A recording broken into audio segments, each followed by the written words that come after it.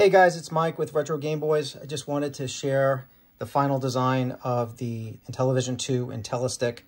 I'm going to ramble on, so just deal with me as all the stuff is just coming to my brain as I'm trying to present this. I did not script it. I just want to tell you all of the pieces and all of the nuances and things you should know.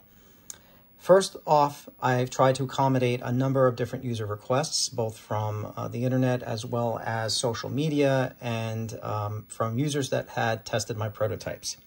This is the compact design. Going to go with this design first. I do have a larger design, as you might have seen. We'll release that at a later date. You have an 8-way micro switch, so it's not 16-way, but to be honest, it really doesn't make much of a difference on many of the games. I have a full compatibility list on my site that goes through the individual users testing which games are either affected or maybe the precision is a little bit reduced. Overall, I'm actually having a really good time with this stick playing games that I have never played. Those who know me will tell you that Mike never wanted to create an Intellivision arcade stick. He thought it was cost prohibitive. He thought that the game library wasn't worth it because there are other games on there. Well, other people wanted me to create one, and I like to remain innovative, so I created one for you guys.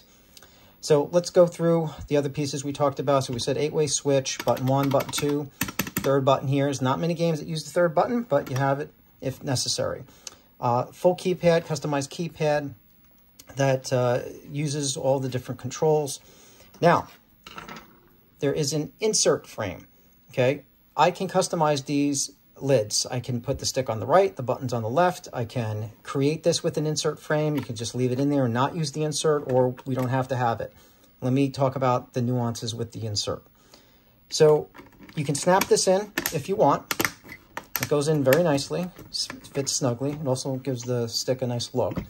Now, certain games, for example, like Space Battle, you might want to use an insert. Why? Because it has different functions telling you to launch the squadron or go back to base or go to battle. Okay. Then there are games like Astro Smash, Auto Fire, Single Shot, and Hyperspace. Do you really need the insert for that? Maybe, maybe not. Okay. That being said, when you use the insert, it lines up over the raised buttons pretty nicely, and it does work. But you can see the insert moves a little bit. And you can see the feel is not going to be the same like the original, depending on how you're holding the arcade stick.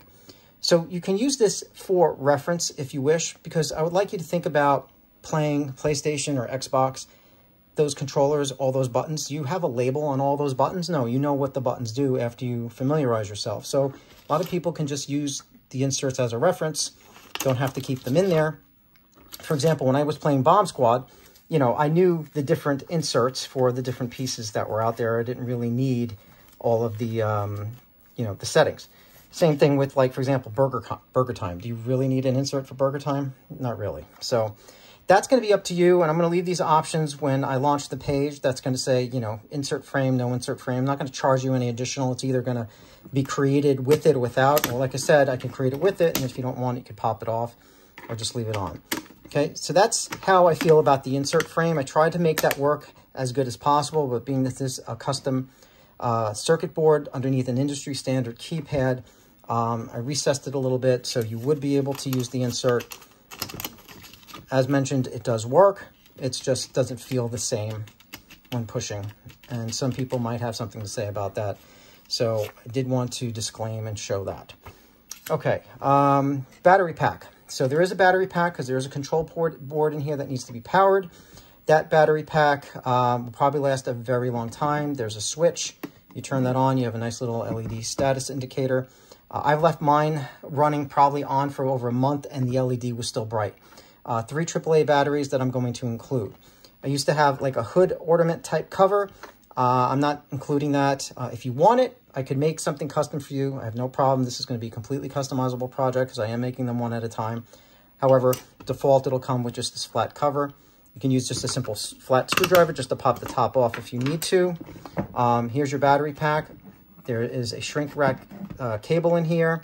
I left enough slack so you can pull it out if you need to, change the batteries if need to, and so forth. But I can tell you right now, you're not going to need to change these batteries often, depending on how much you use it.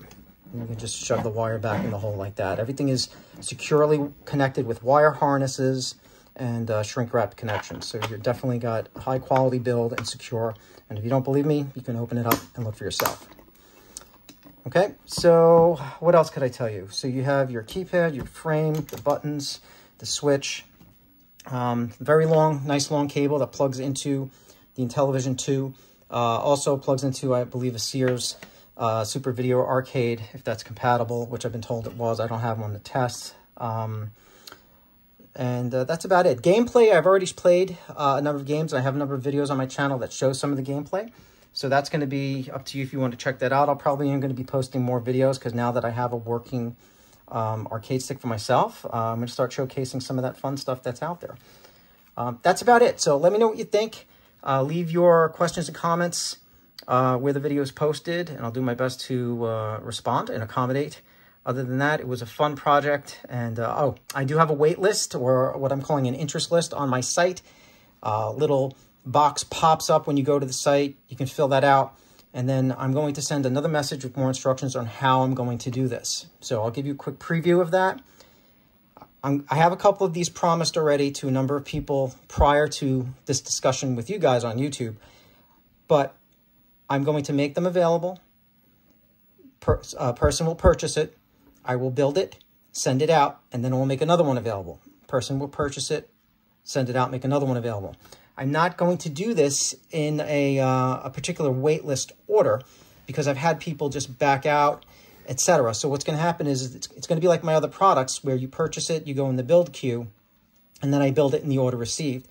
But I'm not going to release like I did with the ColecoVision arcade stick where I did a 50 pre-order unit, and then everybody on day one bought them.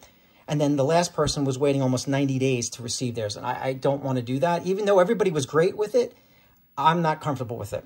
It just wasn't good for my own personal anxiety having people wait that long. Plus, not to mention, I have other orders coming in at that time. So this is going to be put up there and purchased. And if you happen to miss out, because every time you get notified that another unit's been added, but somebody bought it from you, and that happens a lot, just reach out to me personally on the chat, and I'll add another unit for you if you don't mind the wait, and then you can purchase it. That way I have your consent and understanding that there's going to be a wait, and that'll make me feel a lot better that I already spoke with the person, they knew they were going to wait for it, and that's it. And I have a feeling a lot of you might do that, and I'm okay with that, but I want to be able to speak with the person first, not just have them wait wondering what's going on. Now, you guys know I have a processing order queue page that shows you the number of sales I've made, the number of units sold, the orders that are in process or in fabrication, the orders that are in assembly, and that's a great way to keep you guys informed.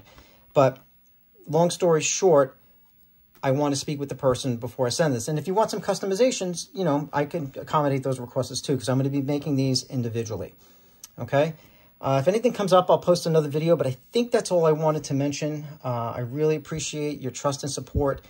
I've been doing this since 2017, and I've over 7,000 units sold worldwide. And I thank the retro gaming community for, being very supportive of my products, and also for recognizing the attention to detail that I have, and the customer care, and how I treat you as individuals. And I really do care what you think, and I'm going to take good care of you. All right, guys. So that's all I have to say on this. Take care.